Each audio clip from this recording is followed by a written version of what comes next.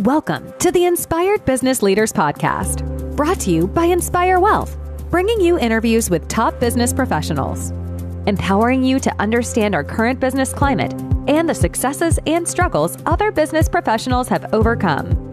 Here's your host, Nick Boer.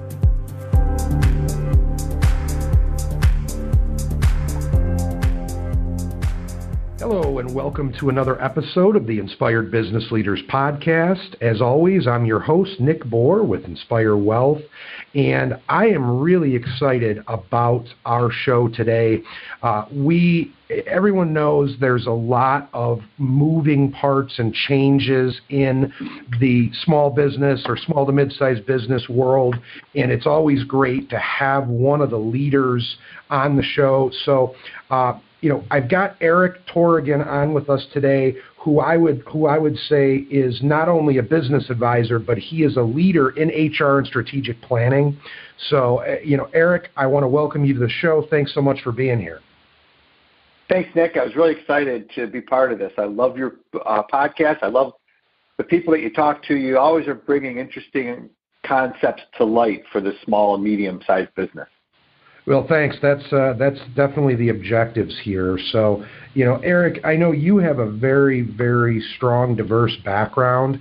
Tell us a little bit about your background, and then how your entrepreneurial journey has transcended. Yeah, thanks. So, I started I've had a 30-year HR transformational career, is what I like to say. And throughout my career, I've always taken the assignments that nobody else wants. And then, like people say, I got the experiences that no one else was ever going to get. So I was the one who went out and did the division spinoff. I did an IPO.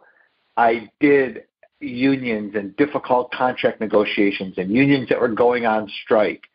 And I went and did the shift off, and I've shut down locations and closed plants. And all of this has really taught me a lot about how HR is there to provide more than just, people services. We're there to advocate, and how we're there to build, grow, and transform businesses. I've also had the ability to work in a lot of different industries and ownership models. So I've been in manufacturing, I've been in telecommunications, I've been in entertainment, financial services, fintech. I've been in consumer product goods and, manufacturing, more manufacturing than I can even remember. I've been a part of a debtor in possession. So I was hired by a group of debtors that took over a business, and it was my job to come in and, from the HR perspective, be part of the restructuring team and close it down. I was hired by another group and it was actually Japanese. They were a company heading into bankruptcy, and they had a 5-year plan to go into this bankruptcy and either exit or not. And we were able to put this 5-year plan into place, and we were able to transform the business. Took 70% of the SG&A costs out of the business and restructured the entire global business. And they exited, and they're still running today as a viable business, and it's just much smaller, much different look, but they're there, and they're running. Wow. Then I was on the other side, too, where I had a private equity company approach me, and they were at 2,000 employees, and they wanted to get a business ready for transaction.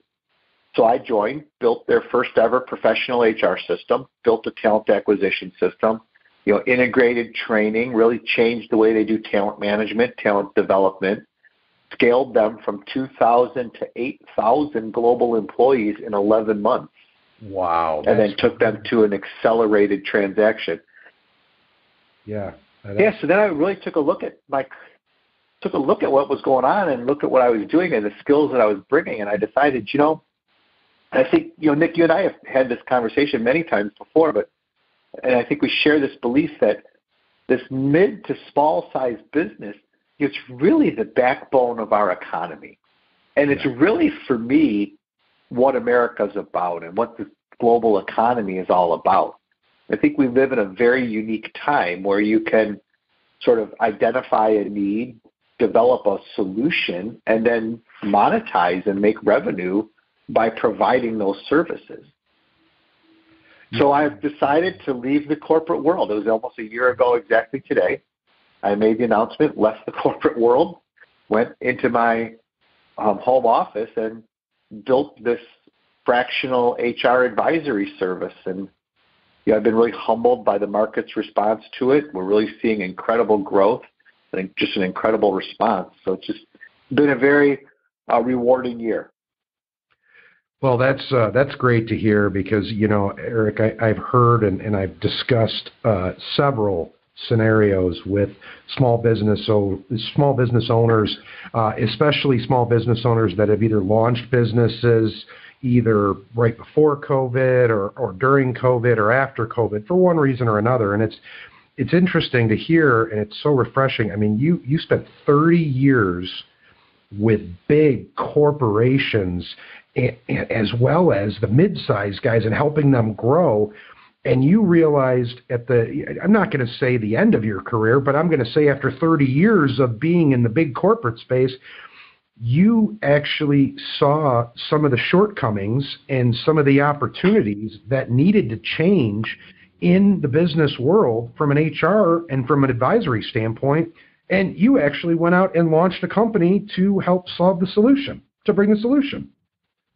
Yeah, it's a very interesting journey that I went through and I can remember, and we all get onto this track, or a lot of us get onto this track, right? And I was just talking to another good friend of mine who does similar kind of stuff. I said, you tend to be in these places where you're surrounded by other highly driven, high achieving people. And what tends to happen is you are driving so hard.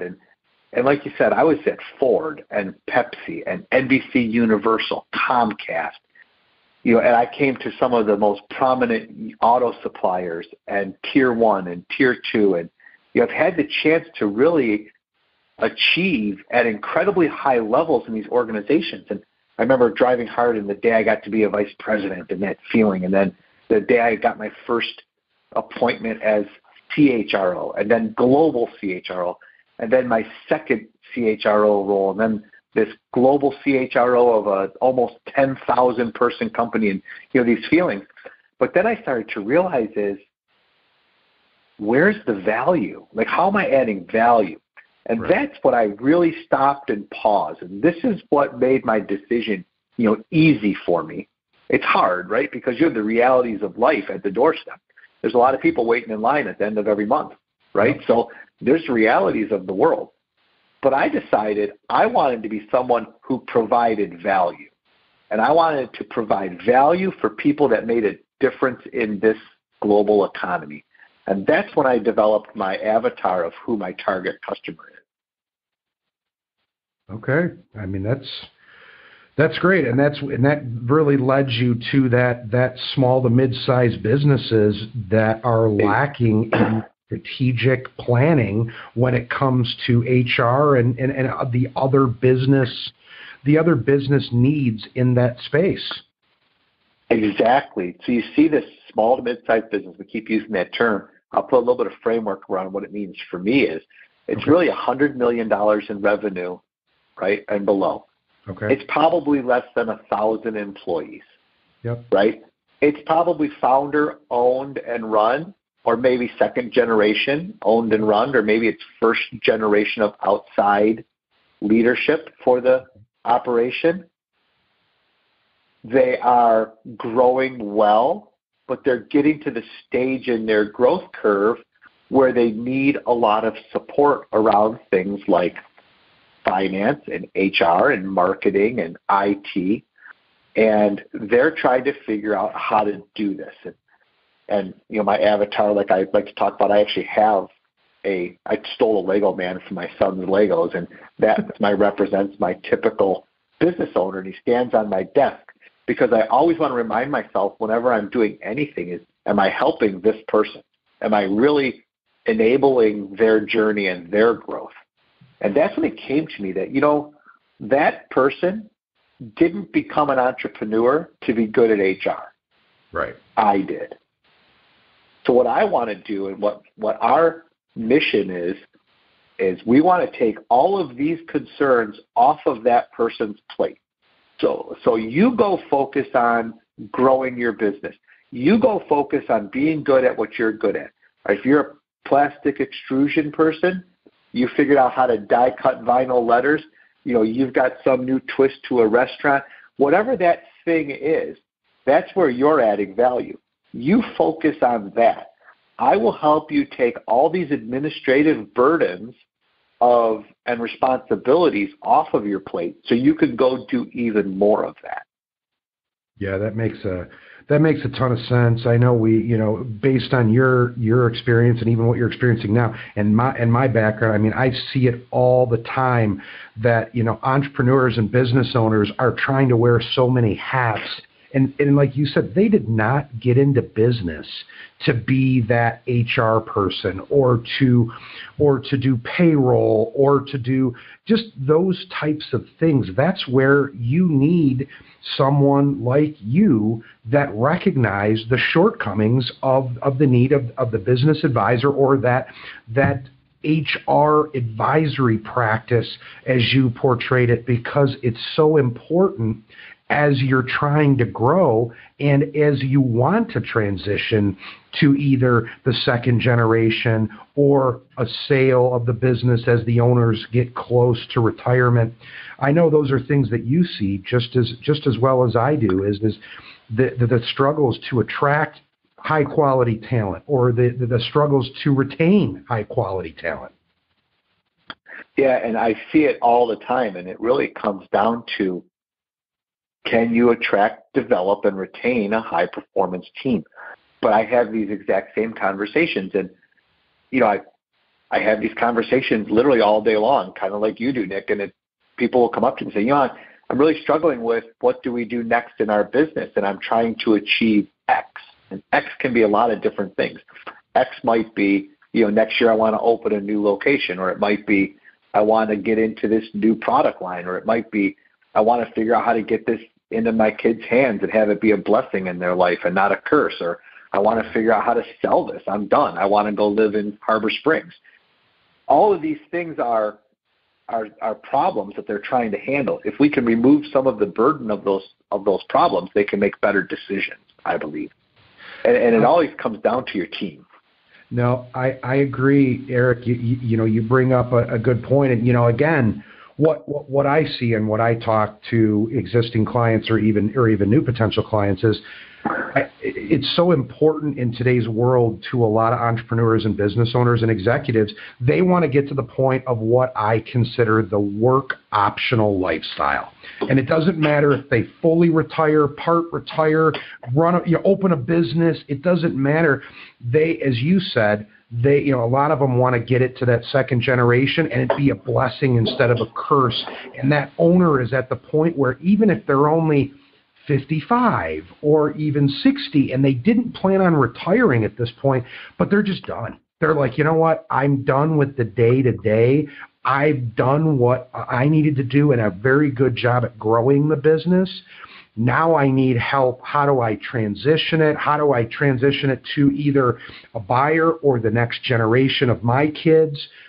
All of those things that come up, for businesses. And I know we were talking on this a little bit before we started the show is, PEO, what does a PEO mean? A lot of people, they know what a PEO is or the concept of it, but they don't really know what it does and what are the pros and cons of PEOs, and are companies using PEOs the way that they were intended to be used?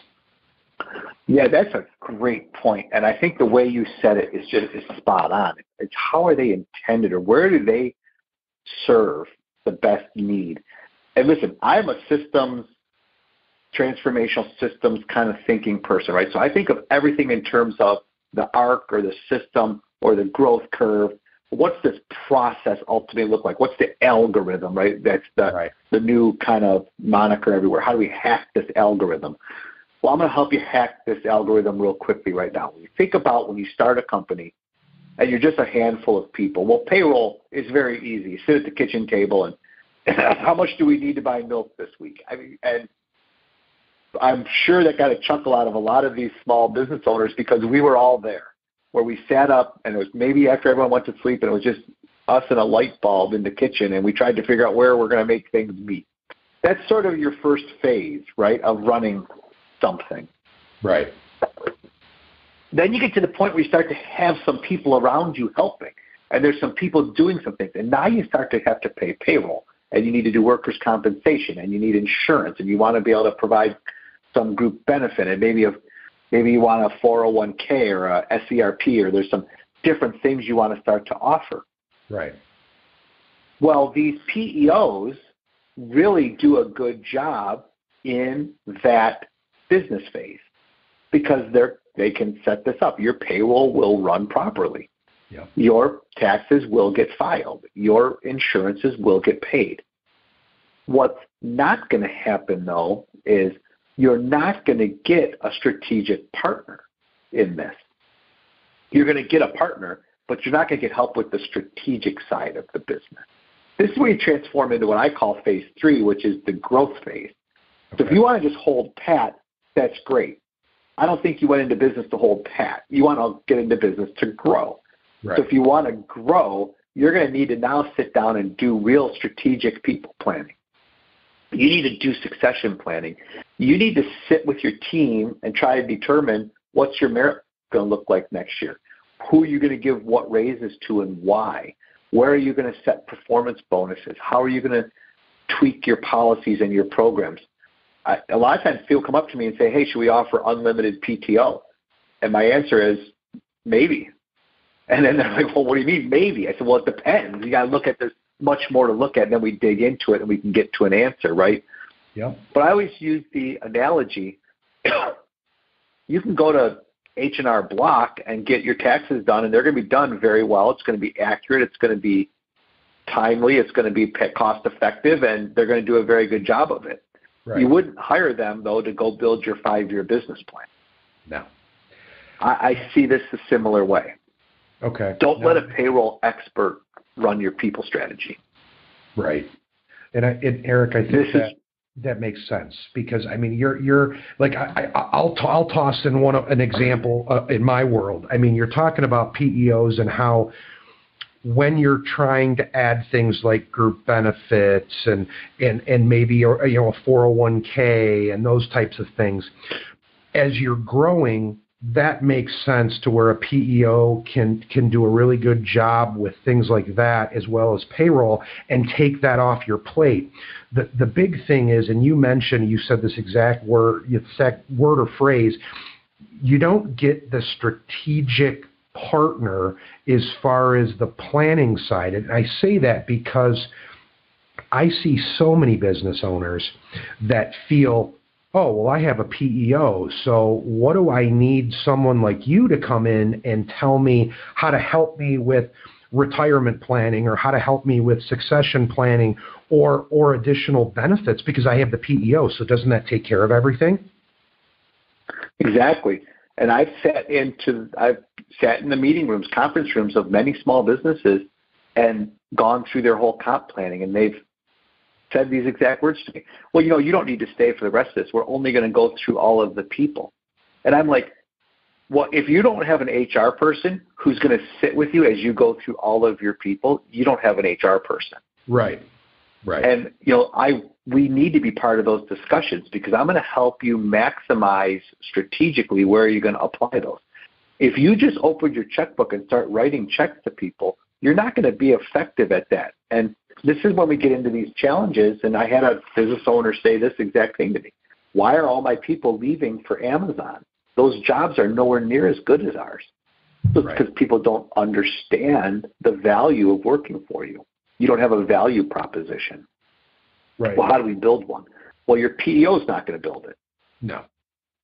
And Eric, the other thing is too, I think the other big thing is I think especially when it comes to some of the ancillary or the extra benefits, things like, okay, the retirement plan, do you offer a match? Do you have to put in so much? Do you have to put a percentage in? Is there additional, maybe a deferred compensation plan or something like that a lot of times the owners don't do a thorough job explaining the value and how they can take advantage of that as an employee. And they also don't do that level of analysis where they say, should I write this check or should I write a different one? So, for example, if I have a relatively young workforce, you and I would say, take the match, right? Because we're at a different point in our personal arc. But to them, to a lot of people, the real decision factor is, can I pay my bills at the end of the month? So yes, I get it. That match is very nice, but that $250 at the end of the month in my paycheck is more impactful to me. That's where you need a strategic partner who can help you understand those things. So you're being extremely generous as a business owner, and this is what frustrates people. Like, I did this, so I went out and I got these benefits for everybody, and I went and I built this pension plan for everybody, and I put profit sharing in, and I turned on a match, and it's going to cost me $250,000, or I have, this much percent now of EBITDA going towards this, and my people don't really seem to appreciate it. So, well, because first, you didn't design it for something that they need, right? And then second, you didn't build a program to communicate it to them. And this is where we can help as fractional HR leaders. We can come in there and help you understand that. And then we partner with the right experts. We bring people like yourself in, or benefits strategists. And look, I get it. The last thing anybody wants to do is sit down and have a 5-year benefits strategy discussion. Like, look, we don't even want to do these discussions. They're so boring. But you have to do those things. And this is about being a good steward of your business. Well, and I think what I see all the time, not only is it about being a good steward of your business, but it's also for you as the owner or the executive team, it's also about you leveraging, when do I retire? How am I going to transition out? Who is the business going to be given or transitioned to? What's the buyout structure? What does the succession or exit plan look like? Do we have an executive benefit plan to help fund some of these things and retain the executives that may or may not be taking over? All of those things are so crucial. And, again, as you said, the business owners did not get into the business to know all the ins and outs of these types of things, or to run payroll, or to do benefits. And I couldn't agree more with that. They got into the business, or to be an entrepreneur, to run and grow their business, which is what they're good at. They need to have the experts in place like you and me and other individuals, as you said, like group benefits strategists. I don't like, I'll be the first to say, I am not a group benefits person. I am an executive benefits. I am a retirement benefits. I am a financial literacy or retirement planning guru that's willing to come in and educate your employees, not only on some of the benefits that they're offering, but also on, hey, how does this impact me from a tax perspective, or should I be maximizing the IRA or the 401k contributions? Most business owners don't have a clue when it comes to how little their employees may or may not even know about not only their benefit plan, but their retirement benefits, and how their saving now could impact them when they get to retirement, and how taxes impact them. And, I had a business, it was around 3,500 employees, a little bit bigger than my target. I came in, and we just did some basic benefit design work for them, and eligibility audit, a couple items. I took $350,000 out of their run rate and funded their next 2 years' benefits increases. But how do you get, like, there it is right there. And you want to see what the real value is? That is real dollars out of your run rate. Those are real dollars you are not spending anymore. And that's the stuff that I don't expect you to know that. We've spent 30 years getting good at this stuff. It doesn't deserve to only be the biggest companies in the world that get this. I did it when I was at a Fortune 100 company we were able to do enough benefits design work that we paid for the next year. And I was like, well, why can't we do that for small companies? Well, you can. You just got to be a little bit more creative in it. And that's where you get the right experts in. You get the people that have the right passion.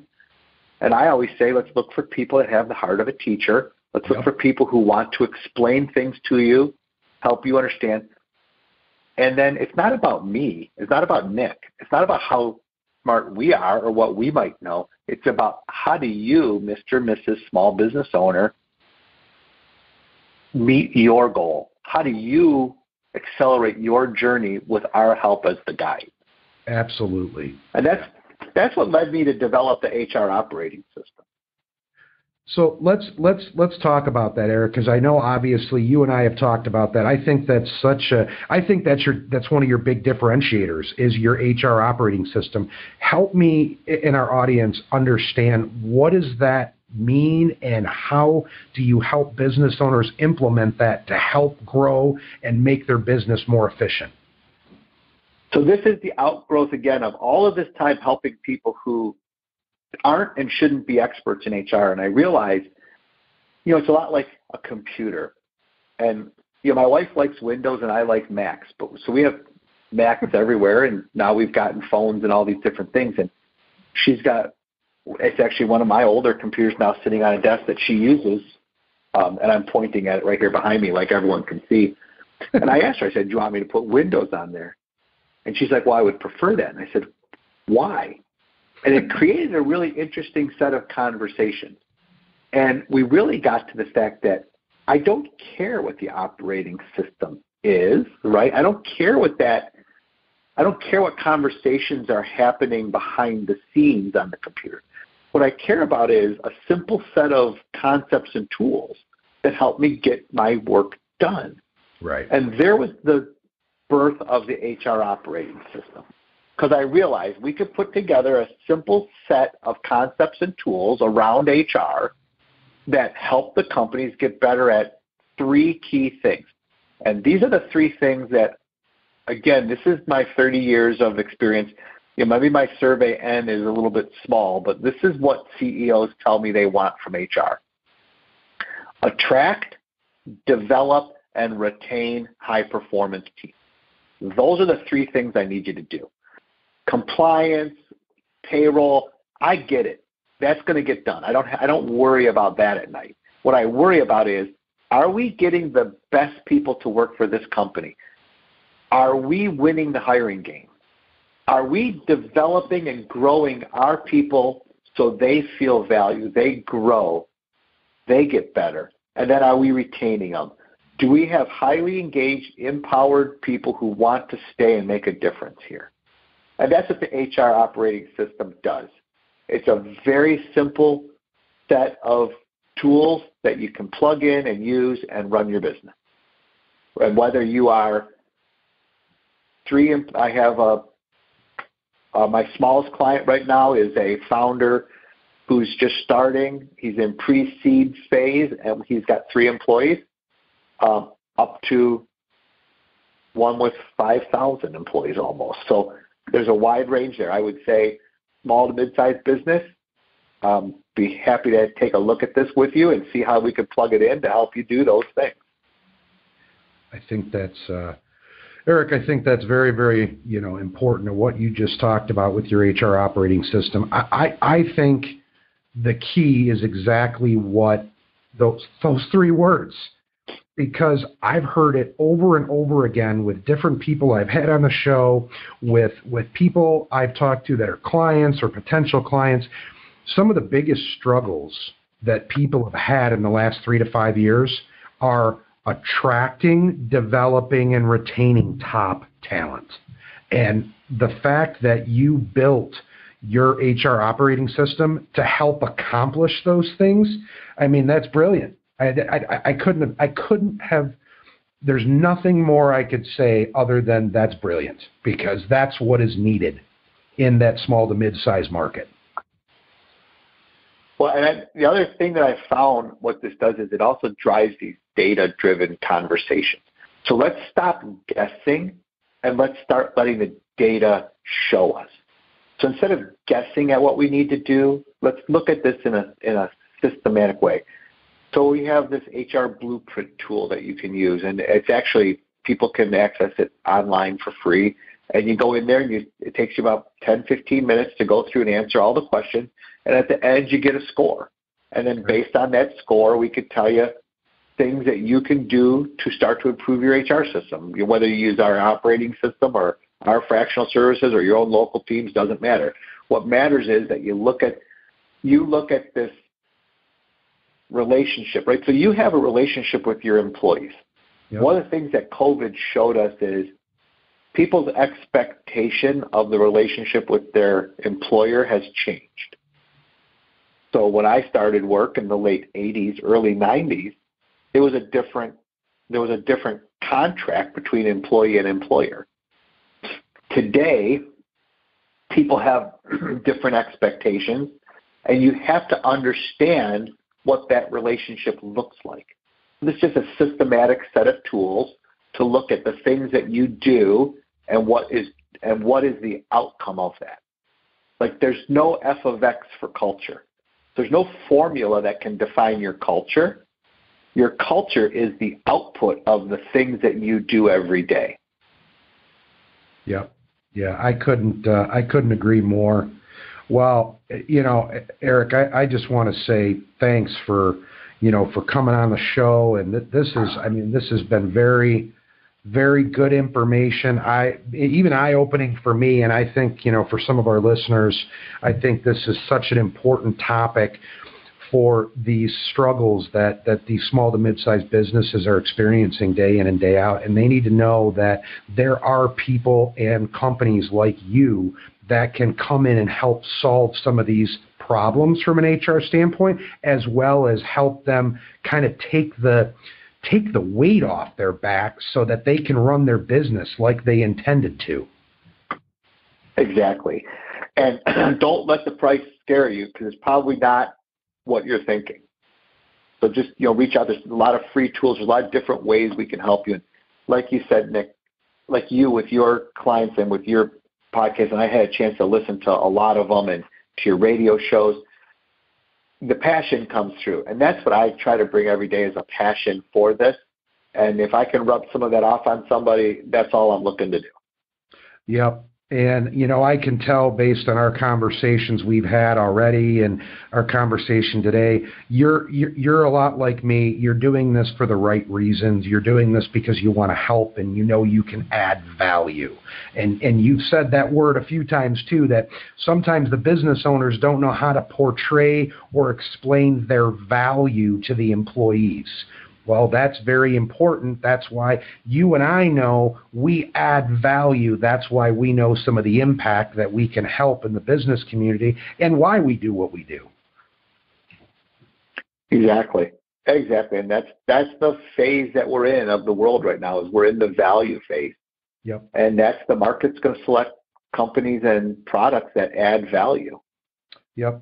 Yeah, no, I agree. So, again, Eric, I want to just, again, say thanks for coming on the show and, really appreciate it. And if any of our listeners want to get in touch with you, tell us, what's the easiest or the best way to get in contact with you? So on LinkedIn, Eric Torigian, you can find me on LinkedIn.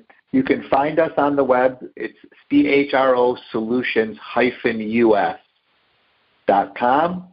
Or you can find me on Twitter at Eric Torigian.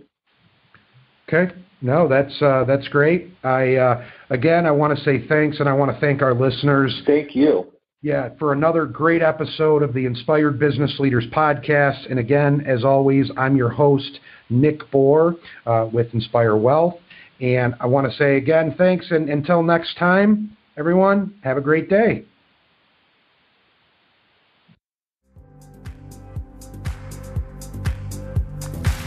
Thank you for listening to the Inspired Business Leaders Podcast, brought to you by Inspire Wealth.